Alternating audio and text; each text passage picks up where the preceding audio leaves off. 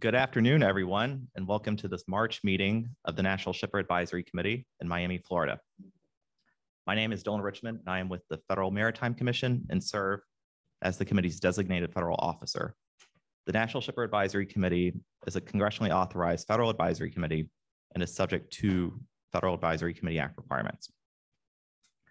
The NSAC members have been meeting yesterday and this morning in their subcommittees. I would like to recognize and thank NSAC member Gabriel Rodriguez and his staff from a customs brokerage, Alexa and Janet, for their assistance and support in organizing this meeting, and also the Miami-Dade Beacon Council for hosting today's meeting. Before the committee begins their discussions, I would like briefly to go over their agenda for today and make a few announcements for committee members and attendees. Everyone should be aware that this meeting is being live streamed and will be posted on the FMC's website. First, committee members will confirm their choice for NSAC chair and vice chair. Then Commissioner Carl Bensel from the FMC will provide an update on his recent work. Following that, each of the subcommittees will summarize their discussions from the past 2 days and allow an opportunity for discussion among the whole committee. Following the subcommittee discussions, the committee will open the floor up to comment from the general public. Please note that minutes for this meeting will be taken and published in accordance with the Federal Advisory Committee Act. For the committee members, please use the tent cards to signal when you'd like to speak, and also please speak into the microphone so people can hear you on the Zoom. Committee members are reminded that antitrust laws do apply to members in today's discussions. Finally, committee members are reminded that they cannot speak for the committee, the commission, or government and their roles as members outside of the committee structure. They may speak to their personal observations as to their committee service and personal opinions on recommendations that the committee adopts. Mr. Chair, I can confirm that there is a quorum of committee members present, so the meeting can begin. And the committee's first item today is to elect and confirm its chair and vice chair. The former NSAC chair, Brian Bumpus, departed the committee last fall. Following his departure, Mr. Simenaeus stepped up as vice chair and willingly served as acting chair during an interim period. In early 2023, I reached out to committee members to solicit their interest in serving as chair and vice chair. As the committee is evenly balanced between importers and exporters, the commission desires to have the committee's leadership reflect that balance.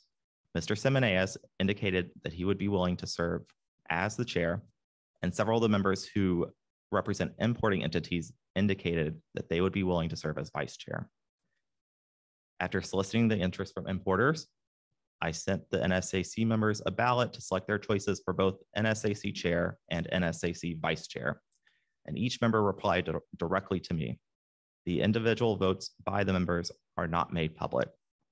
But before announcing the final results, does any member wish to change their vote? Or if not, then I can confirm that Michael Simenaeus has been elected by the NSAC to serve as the group's chair, and Kenneth O'Brien has been elected by the NSAC to serve as the group's vice chair. And with that, I will turn it over to both the chair and vice chair to provide some remarks. Good afternoon. I'd like to echo Dylan's appreciation of Gabe and his team and the Miami-Dade Beacon Council for hosting this first meeting of 2023. Again, it's an attempt by the NSAC committee to both be in Washington, D.C. and around the country to meet with regional constituents that we are considering inside the recommendations that we are working on. I'd also like to thank, since our last public meeting in Oakland in Q4, the work that everybody on the committee has done, both who were able to make it here in person today and those who are not able to attend but have been continuing to contribute to the 3 subcommittees and some of the other issues that we're getting into that will be discussed as we go through the day. And lastly, before I hand it over to Ken, I'd like to thank our former chair who's here today, who led us from initiation in October of 21 through end of last year. We appreciate his leadership in terms of us coming together as an organization and getting us off on the right foot to this work that we've continued to engage in. And I'll turn it over to Ken. Thank you, Mike. Thank you all for voting for me. Whoever did, whoever didn't, thank you for not voting for me. I appreciate it. Nothing really to add. I think, what I would add for those in the public watching and who watch this after, I think, hearing the group today is a bunch of great voices, but there's more voices to be heard. And so you will hear this a couple of times, but we'll echo it from the start of the meeting to the end. We need more public engagement to get the policies and things changed that shippers desire and carriers as well. Without hearing from people, it never will happen. So we need more engagement, please. All right. And then the first agenda item is Commissioner Bensel. Hey, Dylan, can you hear me? Is it coming in okay? We can. Okay, great. I did want to thank Brian Bumpus for his service as the chairman and welcome Michael and Ken. You've got a long list of things to do, and I know you're capable and you're going to do a great job going forward. So thank you for your service to the NSAC, and Dylan, great job representing the commission. So I did want to, I had planned to go down there. Gabe, I am sorry. I had some issues related to our budgeting authority. And so I really wanted to get down and visit with folks in Miami and the Port of Miami and Port of Everglades. And so I'll get down there at some point, but apologies again, and thank you for your interest and having me. I wanted to give you sort of a short synopsis of where we are procedurally with the Maritime Transportation Data Initiative, and express my continued support to work with the NSAC's advisory subcommittee on maritime data and transparency. So we'll be continuing to reach out and work through issues as we go forward. Right now, I have a report that is in the process of being finalized. I would like to have a little bit more time to complete comments that I've received from our staff and the FMC. And I plan to meet with all of our commissioners and give them an opportunity to provide input to the report. And then I will be issuing a final report. I will have a letter from me as an individual commissioner with a report based on the MTDI. Those will include a final recommendation to establish a maritime transportation data system with certain data elements required going forward. So what I'd like to do is I would like to have the public have an opportunity to review the report and the recommendations in detail. So I'm working with the chairman to come up with a process of soliciting a broad, wide-ranging comment. And I would like to take that opportunity to also work, Gabe, with your subcommittee as we move forward to solicit their comments in response to the report specifically. Actually, there was legislation introduced yesterday on some reforms to the Ocean Shipping Reform Act by Congressman Johnson and Garamendi, and had some requirements to allow us to or to facilitate us moving forward. We've been working with staff. I really appreciate that legislation includes support for moving forward, and it also includes provisions to continue the working relationship that we have with your subcommittee, Gabe. So I anticipate in a couple of weeks, after I've had opportunity to work with internally at the FMC, that we'll be getting a process together to allow for some comment to this. And so I think that's the next step. And I know we've been sharing information with you already, so you can take some time internally and discuss it amongst yourself, and we'll get back together after that.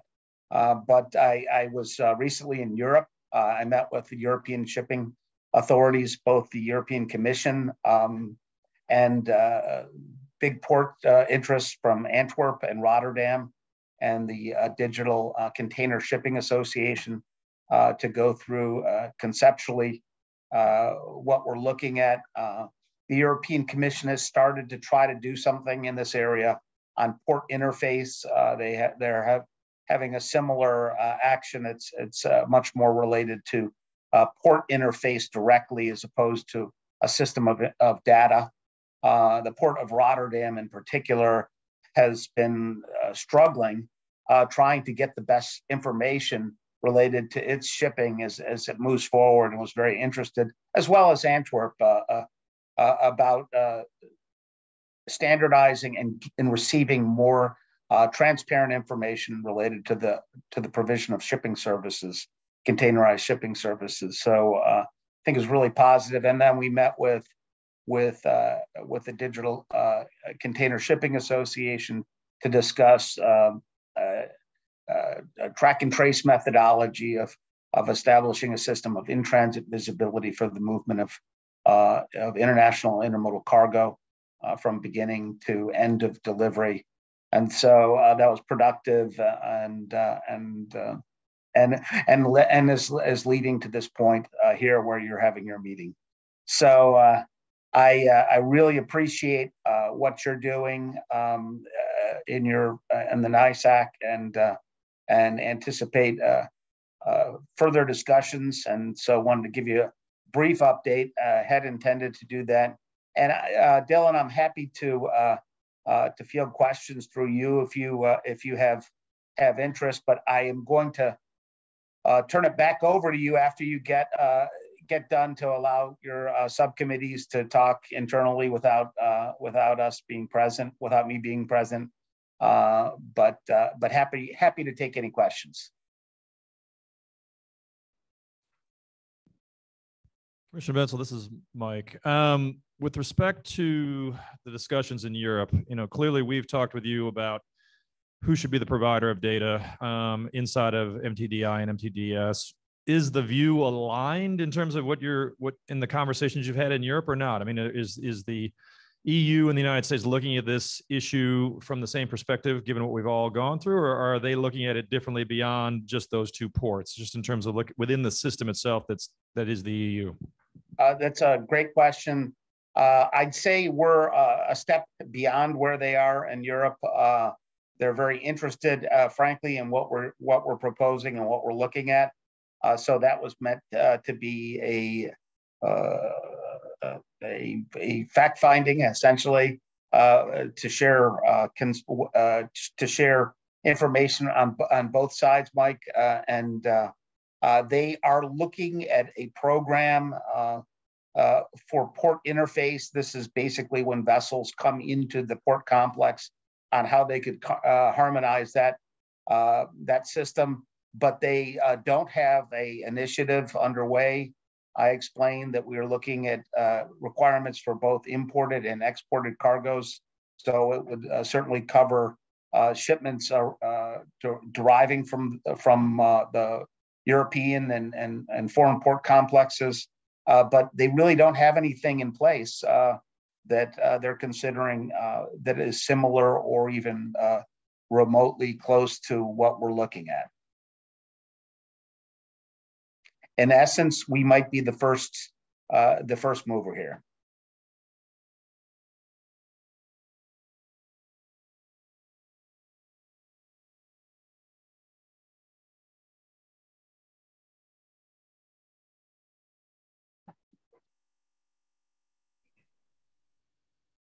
All right. I don't believe any of the other committee members have questions. All right. Commissioner Bensel, thank you for your remarks. No, I'm real supportive of your subcommittee folks. I know many of you, and you all can reach out anytime you need directly. So my office is always open to any of the NSAC membership individually to discuss issues as you go forward. And I look forward to further interactions as we hopefully get into the public phase of discussion of actual requirements that should be established to create a greater transparency and information on ocean shipping. So with that, Dylan, I'll turn it back to you, to your able hands, and good luck with the rest of the meeting. All right. Thank you, Commissioner. All right, I believe the data subcommittee will provide an update first. Good afternoon. So the data subcommittee has been working pretty much on a every other week basis. We get together and have about an hour meeting each week. Since our Q4 meeting, we had our 3 recommendations that were put forth on container level, shipment level, and intermodal data alignment. That received a response from the commission that essentially was that as there is the ongoing work of Commissioner Bensel, until such time that work is publicized and made available to the public, we will not have any further response or any further consideration in that. Commissioner has indicated that our work is being considered within what he's doing. So at the time that comes out, we'll be able to further develop some commentary on that. In addition, we're working on an additional recommendation to expand on those 3 recommendations that we set forward in December, essentially relating to aligning the carrier data and their subcontracted parties such as MTO, rail yards, depots, and the like. We understand the MTDI currently being in the draft is undergoing review there, as Commissioner Bensel just mentioned. So we'll advance on all 3 of those points once that moves forward. In addition, we're planning on changing up our committee, the manner in which we operate that committee. Essentially, at this point, we've been doing a lot of data gathering, discussing those points, and then ultimately leading to the formulation of our recommendation. What we want to do now is, as those recommendations have been received by the commission and they are public, is to go ahead and start to publicize that a little bit, educate and gather additional feedback from the public. So we want to make sure that we get out to as many stakeholders as we possibly can, get their feedback, and allow that to augment what we're working on. An example would be inviting some industries, organizations or industry partners to these meetings and have the share the data points that we've shared in our recommendation, gather feedback from them, and then adjust moving forward on that. So with that, I wanted to open it up here to the committee at large for any feedback on that or any recommendations, any information that you guys might want to throw forward on that.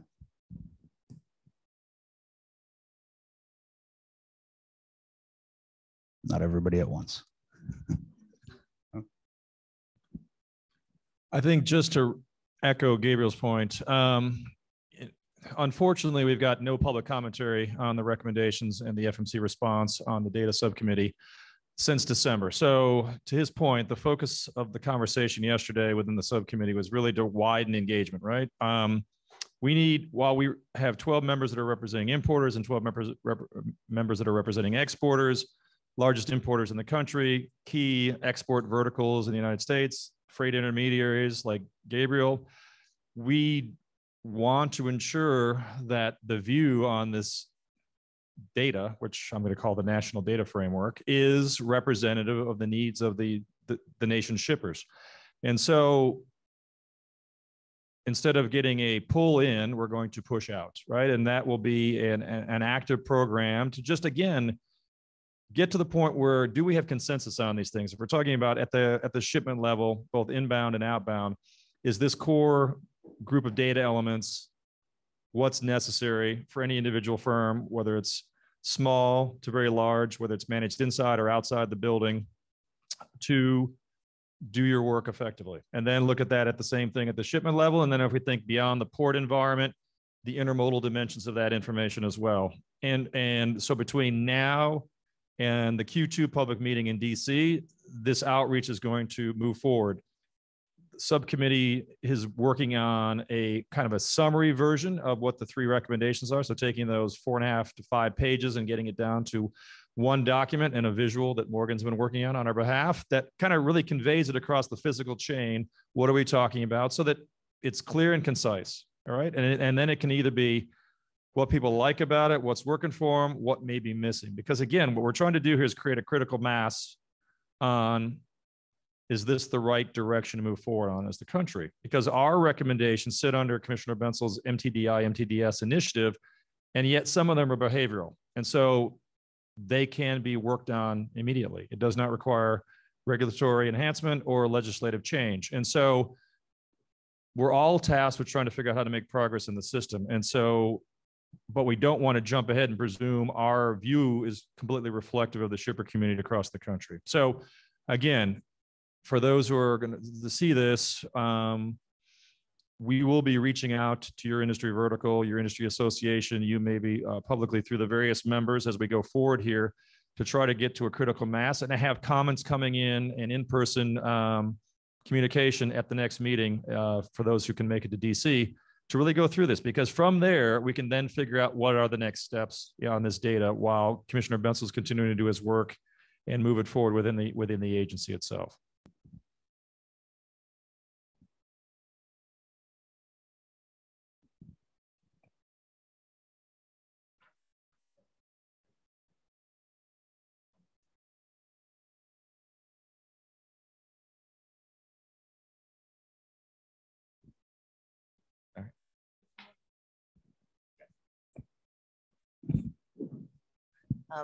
First of all, I think the outreach idea is excellent. I think we've all been talking about that on different committees. And just to try to understand too some of the avenues there, would members of your committee be willing to come and speak to members of other associations and, you know, show up at events? So, okay, that's good to know. We've got a big Wine and Spirits kind of community event in New York in a few weeks, actually at the port. And I think that would be a great opportunity to have someone come talk about this initiative. And I think those types of public discussions, that's where you're going to get the most interaction too. So look forward to participating and bringing your committee in front of some of our Wine and Spirits group. Thank you.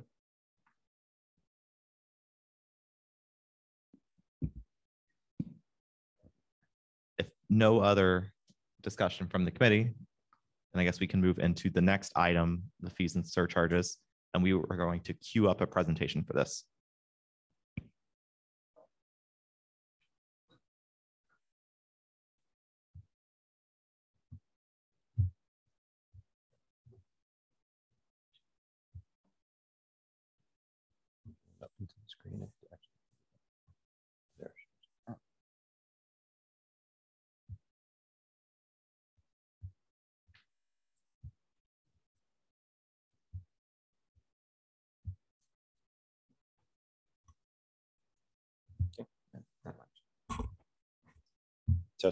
Test. Can you hear me?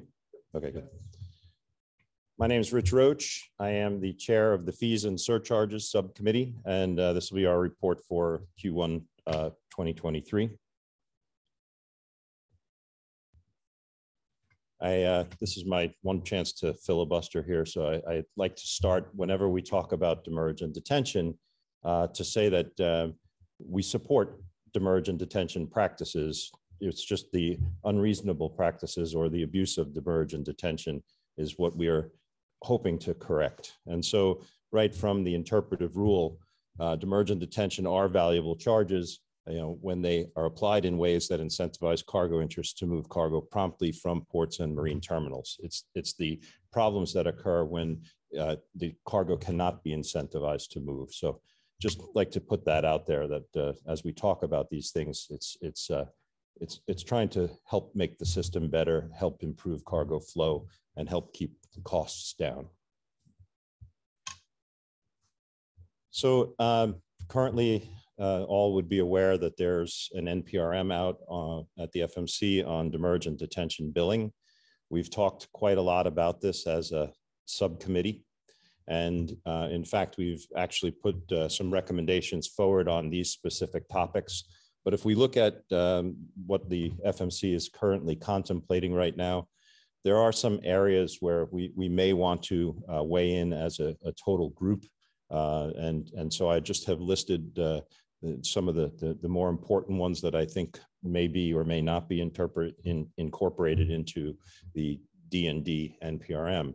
So detention billing is one that if you read some of the different of the 184 comments that were submitted to the FMC, there's varying views on detention billing. There's a section in the NPRM that talks about who should be the billing party, who's the bill to party, who's the billing party.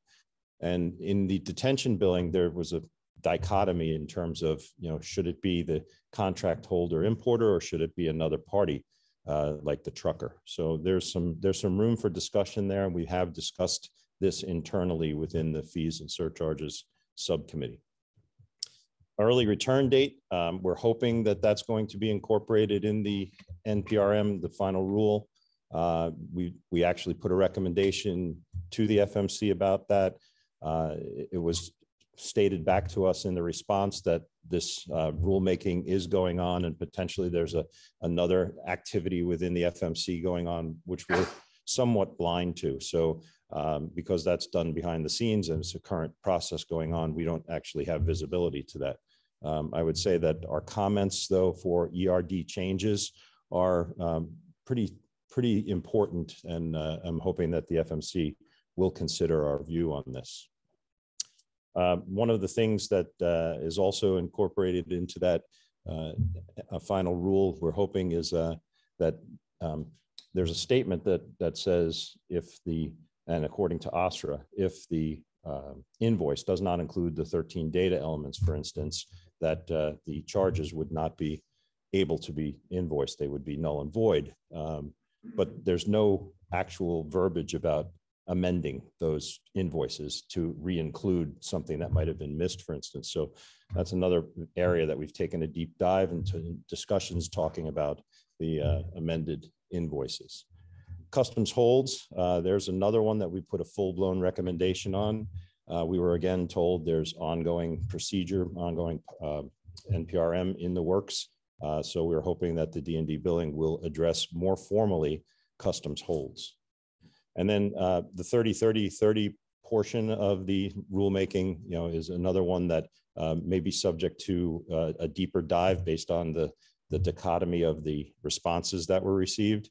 And so we have actually approached the FMC with our offer to assist in the rulemaking, because I think this committee has the ability to take a deeper dive into those issues.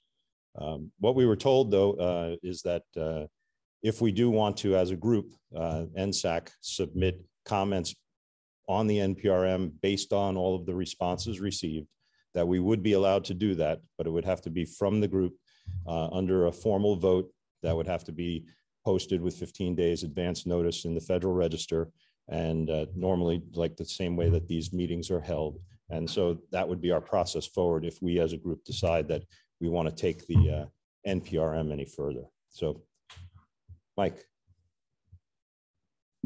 So with that in mind, is that something that we, between now and Q2, want to continue to work on so that it can be actually done within the process, or do you want to do it before potentially the next meeting, public meeting? Yeah, so I mean, there's a very limited amount of time to do that anyway. I mean, we're looking at about 5.5 weeks until the next public meeting anyway. So that's something that I would throw out to the committee. Do we have the appetite to take that on as a formal response or a suggestion, recommendation to the FMC? So that's something that we can table for discussion. Let me move on from there, though, and we can come back to that point and see if that's something that we want to go with.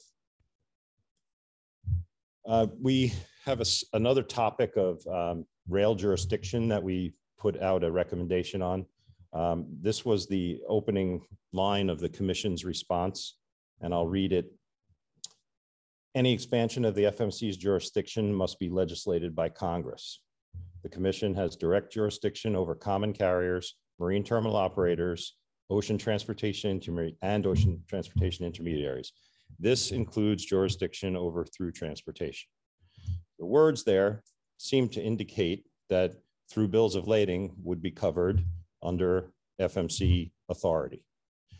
In practice, though, the FMC has not actually taken up their authority on rail storage charges. And in fact, some of the actual documentation that I've gotten back is that because rail operators who are generating those charges are not regulated entities, that they fall outside of the scope of jurisdiction. Those two things don't balance to me. And so this statement versus the statement that, you know, these are outside because they're not regulated entities, these charges for rail storage, that just doesn't sync. So we've done a deeper dive as a subcommittee into that. We actually, I think I'm missing a slide here. So sorry for, hold on a second.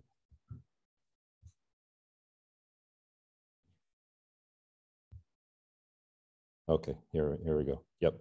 So we've done a deeper dive as a subcommittee into this, and we invited Commissioner Dye to our last, actually it was two subcommittee meetings ago. We went through it with the commissioner about rail jurisdiction, and that we feel that there's this gray area, and, you know, where does the commission fall on it? Where does the STB fall on it? Commissioner Dye recommended that we actually go to the STB and take their pulse on it, find out exactly what their pulse is. So we did. We went to the STB. We met with one of the board members, Patrick Fuchs, and two of their advisory council. And basically what they said is that under the Staggers Act, that they do not have authority over any kind of contract carriage. So they do have authority over rail common carriage, but when it moves into contract carriage, they no longer have authority. So, and then secondly, there's another statute that calls out intermodal moves for containers where the STB also does not have authority. So they cited two different regulations where STB does not have authority over these containers. They did say there's been some exception made with the Warehouseman's case that might be similar to the case that we're trying to bring to them. However, you know, the feeling in the room was that the railroads would vehemently oppose any kind of change in jurisdiction with the STB. So I am missing a slide, unfortunately. I did have a different one up here that didn't make it to the final cut, so I'm sorry about that. But let me just get out of here. So it kind of brings us to this quagmire, this gray area, this lack of regulatory coverage of rail storage and what that would actually look like. Where can we, as a group, go from here is the question we keep asking. Where can we get regulatory control? So, pardon me for a second, back up here. So the three areas that we came up with as possible next steps is one, we could follow the Warehouseman's case and ask the Secretary of Transportation to have the STB commence an investigation. We think that that would probably be a very heavy lift based on the feedback that we got from STB themselves, but that's one possible direction. We could, as the FMC stated to us, it would take an act of Congress to increase the jurisdiction of the FMC. We could go to Congress and ask them for that increase in jurisdiction. And thirdly, we might ask for a rulemaking that rail operators must invoice ocean carriers for storage directly, not their importer. So what we've identified is that the railroads are billing the final customer, but the railroads do not even have within their tariffs, or the railroads don't even have the direct communication line to that customer. They don't even know who that customer is. The ocean carrier puts that part of their tariff in there saying subject to underlying tariffs with their agent, which is the railroad. So we have this bit of a quagmire that the rail is billing for their storage charges to the general public, which is arm's length transaction customers that they don't even know. And there's no regulatory authority to go back and challenge what the actual charges are. And when we go back to the FMC, they don't seem to have that authority. And when we go to the ocean carriers, we don't have the ability to look up the rail tariffs within the ocean carriers tariffs. So we're stuck. We're looking for another way out. And so a rulemaking that says that the rail operators must bill the ocean carriers would squarely put this back potentially in the hands of the FMC. Yep. The customer is, we're their customer, but we're not the rail's customer. So it would give us more of a direct path. So that's just another thing that I throw out to the room. We're going to continue to study this as a subcommittee, and we're going to work with the general counsel's office as we continue going towards the next meeting to see just where we can be effective here in helping along a further definition of this. So with that, we've actually asked for a meeting with the general counsel just prior to the next meeting. We've thrown up there that these are some of the issues, rail storage interaction between the FMC and NSAC, and future topics that we might want to address. We need to have maybe a little bit more guidance. It's come up time and time again in our meetings that we have an issue with where to go, how far to proceed, and what to do with the recommendations, because we don't have, as Ken would say, the guardrails. We don't know the parameters within which the FMC would like us to be advising. And so hopefully this meeting would help us further develop that and see where we can go with it. So with that, just say, I'll thank you. If there's any specific questions from the general group, I would like to answer those. Going back to your second to last slide on the three possible ways to move forward, can 3 exist without 2 as it stands today? So could you execute option 3 potentially without a change in jurisdiction from Congress? I do believe that we could, if we got a rulemaking that the FMC was willing to go along with, number 3, that said that ocean carriers could, or ocean carriers must be the conduit, that rail operators must bill for rail storage back to the ocean carrier who they act as agent for. I believe that's a possible standalone solution. Is the FMC willing to take that up? I don't know. We would have to put that forward. Or does it take an act of Congress? Is it a jurisdictional matter? So, we're not attorneys, but we want to understand a little bit more about, where those guardrails are. I think you mentioned like behavioral. I mean, that's a big Microphone. I would put that in that category.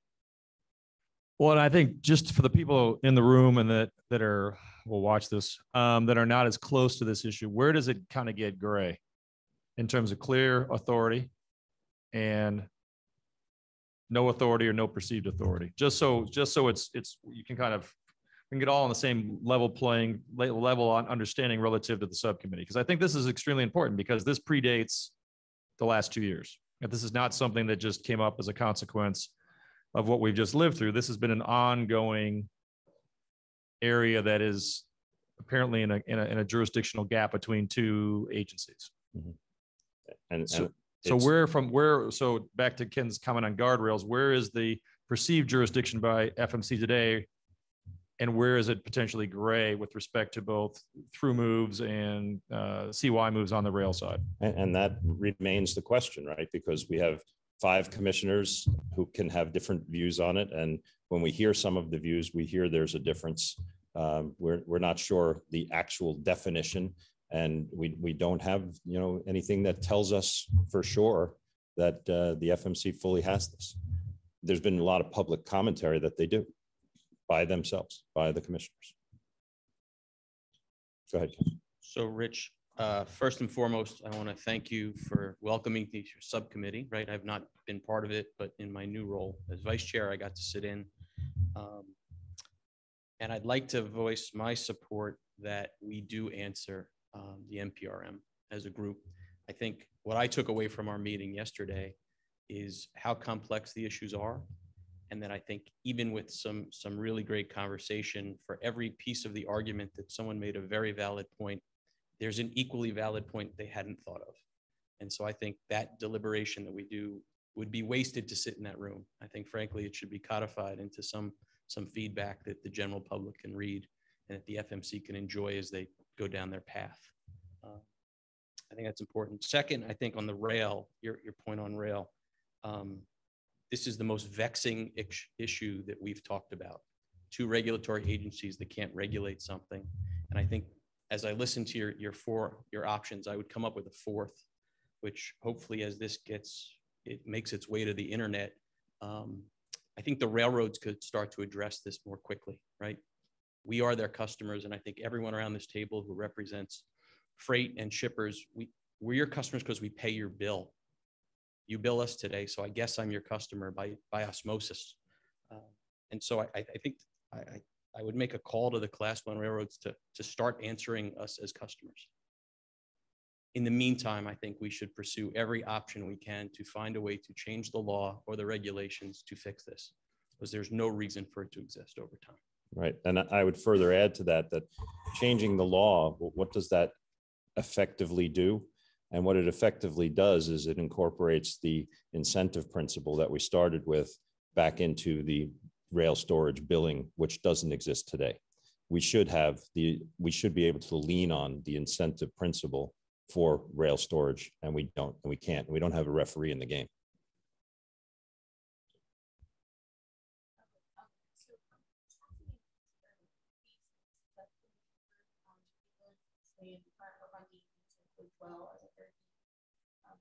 With respect to the West Coast.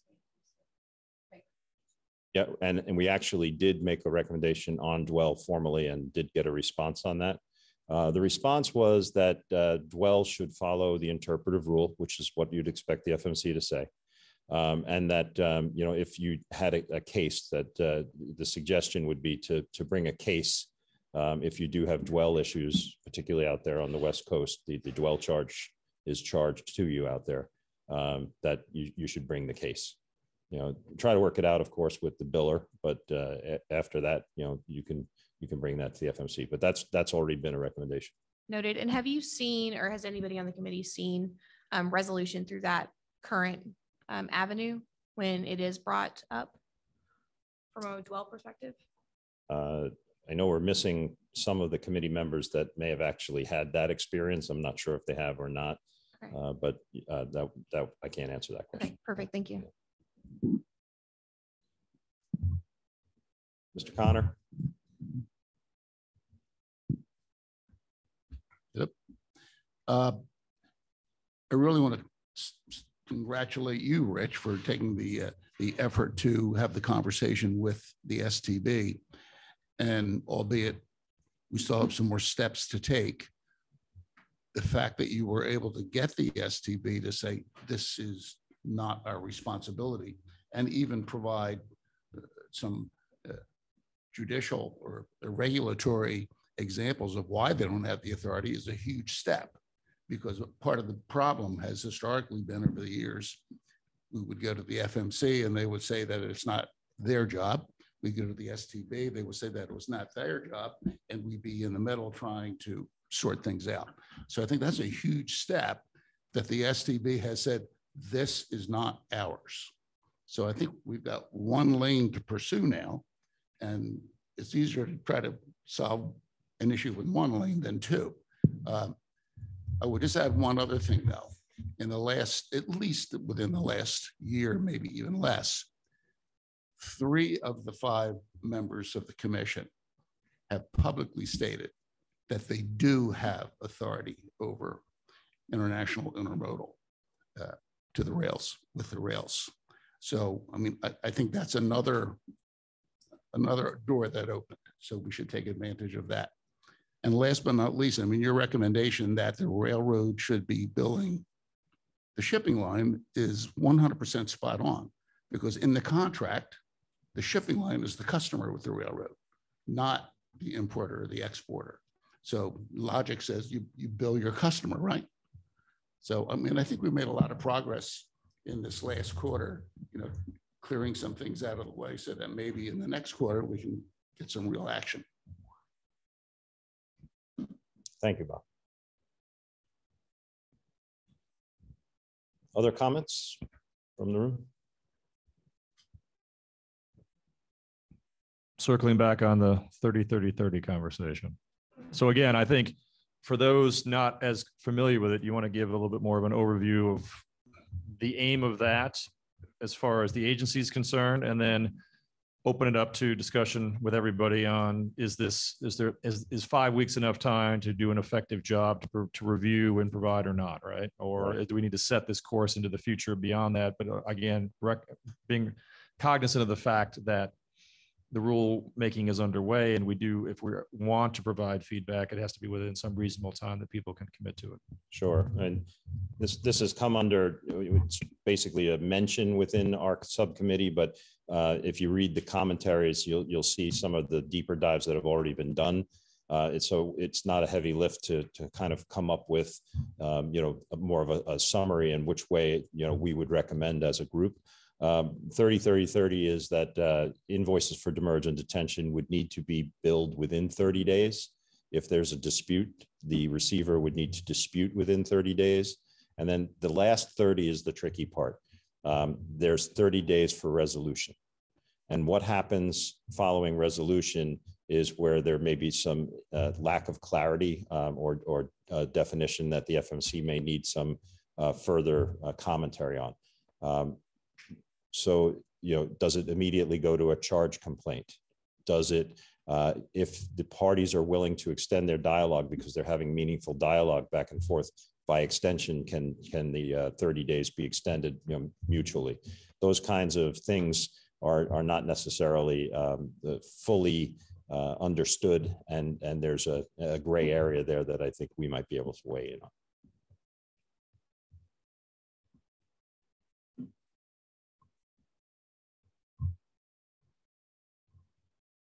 Any follow-up on that, Mike?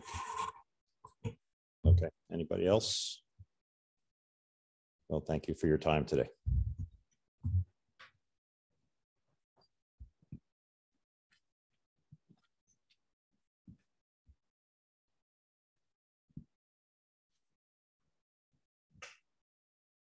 You ready?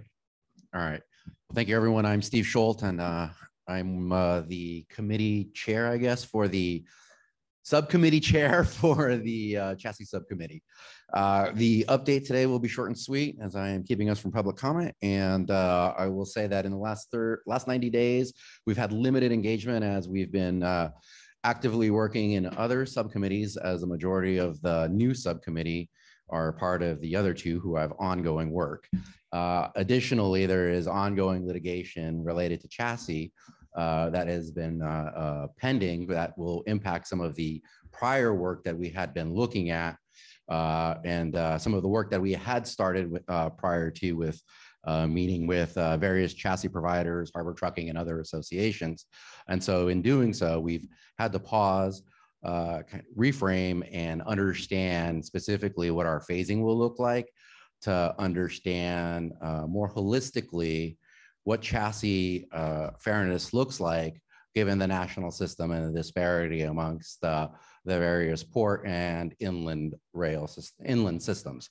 And so what we are proposing moving forward is that in the next couple of weeks, we will start up again with our chassis subcommittee, and we will be calling Class 1 rails from the East Coast and Class 1 rail from the West Coast to gather more information on chassis impacts on inland moves. And so until then, we will have an update at our next chassis committee, or I should say at the next meeting.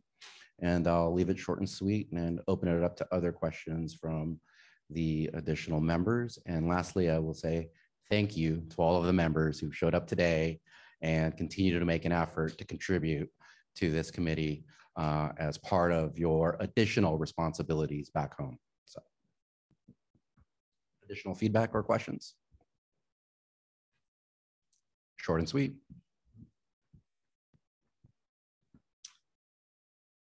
All right, so at this point, we will open up the meeting to public comment. Before the public comment, I will note that the public is always welcome to comment to the NSAC via email at nsac@fmc.gov. I can report that no public comment was received via email in advance of today's meeting. For anyone in person that would like to provide comment, please provide your name and affiliation before beginning your comments. And then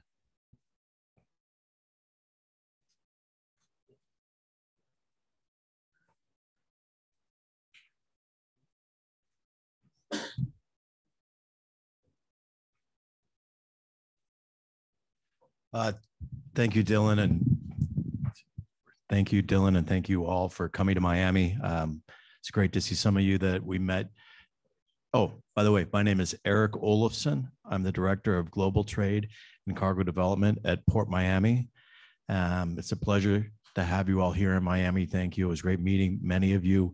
We share a lot of common goals and we share a lot of common problems. And so I would like to mention two items. And first of all, I want to recognize my team, Sebastian Yavar and Eduardo Quadra, who are both with the Port of Miami. We are building 2 inland ports in the Port of Miami and with the Port of Miami here in Florida. They'll be Florida's first inland ports. And we expect a lot of you all to be users of that inland port. Georgia has 2, South Carolina has 2, Virginia has 2, California has scores of inland ports. And we think that the 3rd largest state right now, with the fast growing nature of our population, will need an inland port. So part of what we think about as ports is that once it leaves the port, it left the port, and we don't care about it anymore. Especially now with ports operating inland ports, that information now becomes critical, because if it's a perishables, which have gone up 58% since 2018 here at the Port of Miami, and it gets lost somewhere in the hinterland, that's $10,000 worth of value that it loses every day that it's not on a store shelf. So it's very important for us to follow it through the ports, beyond. Also, when it's leaving, we do 50% of our business right now is with Latin America and the Caribbean, which is very important. We're balanced 48% exports, 52% imports. And a lot of that is due to our Latin trade. So I think those are issues that we'd like to work with you on. I wanted to give Dylan, for the record, Port Miami has joined the Supply Chain Information Highway.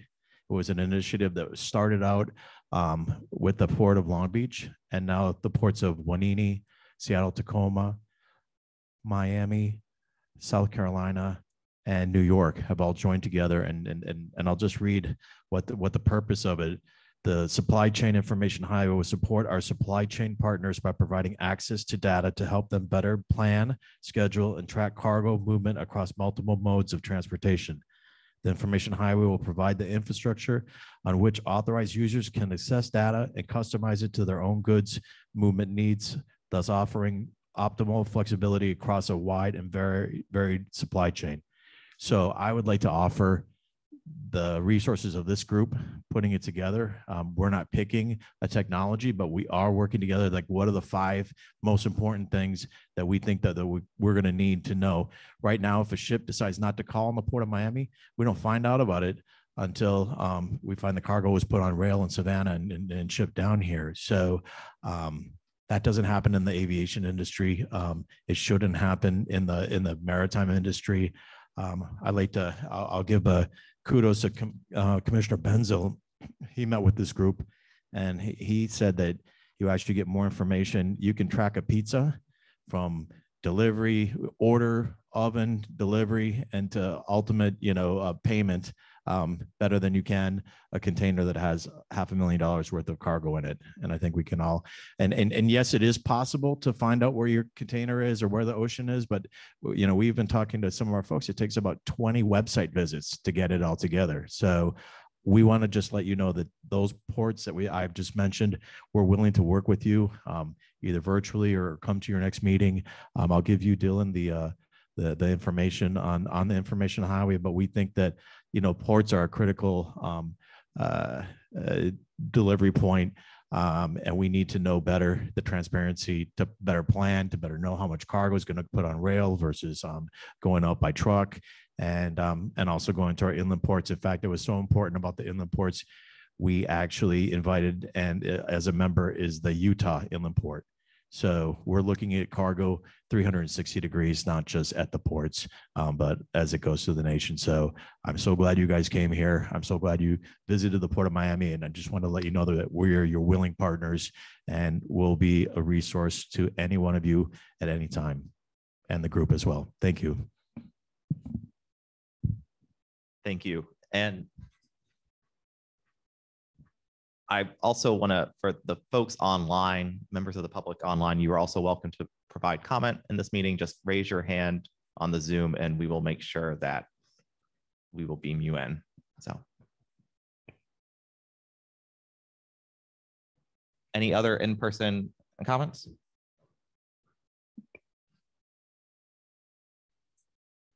My name is Brian Bumpus. Most of the folks in this room know me already.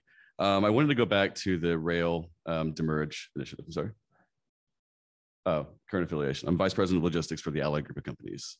All right, so on the rail demurrage recommendation that we pushed through, this is a huge issue that shippers face. It was a tangible, what we consider to be a fairly easy fix, which is why we prioritize that as the first recommendation, not just out of that subcommittee, but out of the committee at large. From a shipper's perspective now, the optics of this issue and the lack of acceptance of jurisdiction between the STB and the FMC gives the appearance of a bureaucratic game of dodgeball where the ball is accountability. I'm not saying that's what it is, but that's what the optics to a shipper sort of looks like, right? This is a serious issue. This has been going on for well over a year now, just with the recommendation from this committee alone. The FMC, so I kind of want to break this down, logically. And before I do that, I do want to say also that shippers do expect productive oversight from the government entities that represent our interests both as companies and private citizens. These agencies have a fiduciary responsibility to ensure that that oversight is accurate, that it's comprehensive, and that it's equitable, so that companies can play, both carriers, railroads, and shippers can play in an equitable sandbox together.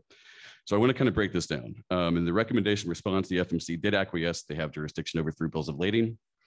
Rail invoices for demurrage reference container numbers, which tie back to a bill of lading, as we all know. Without that bill of lading, there is no shipment because there's no container, there's no invoice, there's no reference that ties up anything back. So by default, consequentially and logically, then the demurrage is immediately tied back to the bill of lading, which the FMC has already acquiesced that they have jurisdiction over. So I guess I'm wondering what the FMC is doing proactively. So I guess this question is for you, Dylan. What is the timeline here on getting a resolution in place to solve this problem and fill this gap that's super required by shippers? And in the event, Rich, I saw on your slide, kind of going to Congress to ask for a jurisdiction expansion for the FMC, what does that timeline look like? And do you even have a path through the bylaws of this committee to be able to go to Congress to request that? So that's it. Thank you, Brian.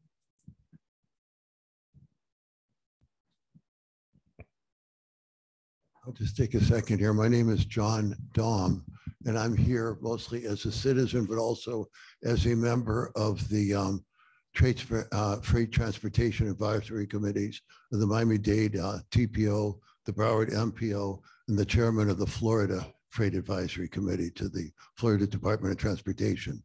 We're all looking very closely at intermodal ports. That is basically intermodal logistics centers, what we used to call inland ports. Now we're trying to connect them more multimodally to various ports around Florida. Florida is a little bit unique. As you know, it's got 15 seaports. Most other places have one, maybe two. The DOT is a very valuable resource for you. And when you're looking at places and people to consider as shareholders, I would strongly suggest asking the state departments of transportation and their various districts. Most of them are looking into this right now. As Eric mentioned so well there, Georgia's got one major seaport. They got four fairly substantial inland ports in terms of use, especially by rail, but not so much by trucks. What we're looking at now in Florida is places maybe north, south, and central, and it's probably something worth looking at all over the country. But again, most departments of transportation in the various states have used this.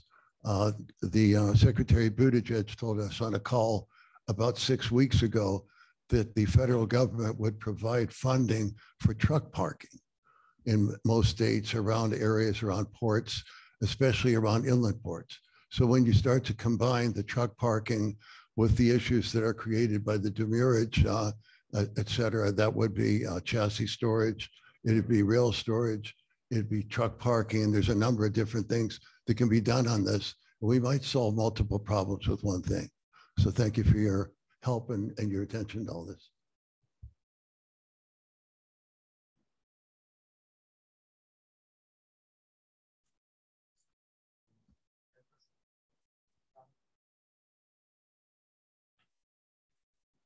And I don't believe there's anyone from online who is going to comment today. So with that, I will turn it back over to the chair and vice chair for any closing remarks they may have.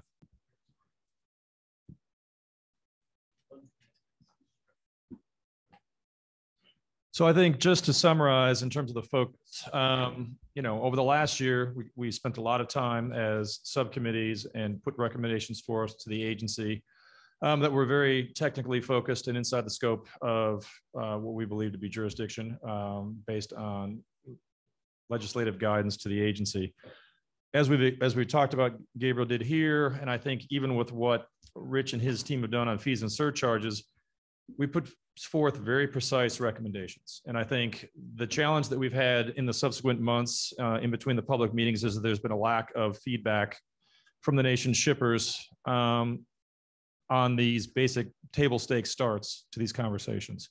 We can't move forward unless we can get general agreement on, again, what is being recommended is representative of the needs of the nation's shippers. And so as we look forward beyond today's meeting, I would characterize what we're going to be doing is really an expanded engagement and consensus building. The government holds proposal that went forward to the FMC was very precise, right? It did not get a response because it's sitting inside of an existing rulemaking, but from the shipper community standpoint, is it equitable? Is it fair? Is it reasonable to all sides involved as a starting point? What do you like about it? What do you don't like about it? These are the kinds of things we need to get to. Otherwise, we're going to continue to talk about the same things year on year on year, regardless of change in legislation or enhanced rules, because it's the people that we work with in the supply chain need to hear from us as shippers on what is important to us beyond this time period, because many of the things that we've dealt with were pre-existing conditions, right, and behaviors that were exacerbated by the last 2 years. And so we're going to be very focused on this engagement. And again, feedback on these recommendations is what we're looking for. Although we believe we've got very good representation across the nation, geographies, cargo flows, we don't believe we're speaking for everybody holistically and exclusively. And we want to make sure that if there are things that we have recommended that are not clear, that don't completely meet your need, that we've somehow missed something, we're open to making modifications, because then from a procedural standpoint, we just modify the recommendation to go back to the agency. I think beyond that, then, if there's a consensus around government holds and those charges associated with it, or some of these data elements, we can start to think about what does behavioral change look like, because it doesn't all need to be regulatory and legislative enhancements or changes. There can be things that can be done regionally with the Port of Miami, with some other location, with an inland location, with a specific class 1, to get inside of what we're talking about to prove that what we believe will lead to a benefit will or won't by actually putting something into place. And so with consensus on a particular set, right, whether it's the data, which I'm going to call the National Data Framework from now on, or something else, we can start to look at some pilots inside of this stuff too. Because again, to change the whole system, a dimension of the whole system at one time is pretty scary for everybody involved, right? The status quo is easier to maintain, but the status quo is not working for everybody in the system. And again, as Alice and I were on a panel at the TPM talking about, OSRA and D&D, one of the points we wanted to try to continue to convey, there's a lot of big organizations that are represented on NSAC. There are some small, medium-sized organizations as well. We are working on behalf of everybody. And the small, medium-sized firm doesn't have the resources to deal with the complexity that we've got today. And so we've got to figure out ways to make both behavioral and structural improvements in the system that allow the system to work better for everybody. That's why we're here as volunteers.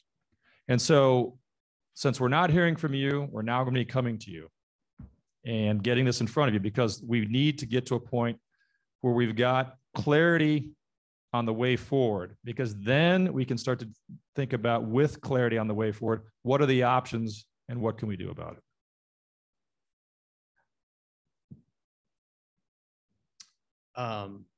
Maybe just one thought to think as we wrap today. First and foremost, I want to thank everyone on the committee for volunteering their time and for their companies to let us each volunteer our time. I think that's a big thing.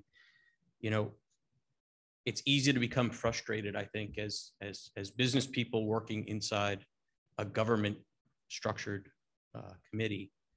It's complicated. It takes longer than it should. And I think there's been points where I've struggled. And I was reading a book the other day about the great Lou Holtz, football coach, and he said, when all was said and done, more was said than done. And I think it's easy to feel that way, but I think it's meaningful work. And I think, echoing what I heard Mike just say, if we think this system will change just cause, it won't. And so I think all the work we're doing is fantastic. And I think we should all pat ourselves on the back for doing that, you know, making the effort. But I do think this will take a much bigger group than just the people around this table, as smart and dedicated to the cause as we are here. And so however we can each do that in our own networks to build that consensus, and also to gain those, you know, that other opinion that I referenced, you know, in the opening. It's important to understand the other side, because I think, you know, Mike said it really well. It has to be fair and equitable for everyone, right? This is not just the ship review can't exist without the carrier view. And so I think it's very important that the work we do really creates what is right, not what's beneficial for each of us or our firms, but what's right. And I don't know that a lot of organizations see things that way. And I think this group has done a really good job of it. But I think as we drag both sides to the table, the right answers are going to pop out. They always do. It's just really getting everyone around the table to start talking about it. And so I thank you all for everything I learned this week. A lot of great insights. And so I think if we keep doing this, eventually change will come.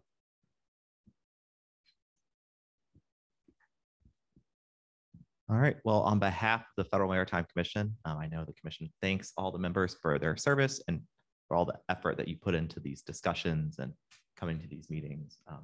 And it's happy to sort of see these discussions sort of continue on. And it's looking forward to any future recommendations that the committee may push forward.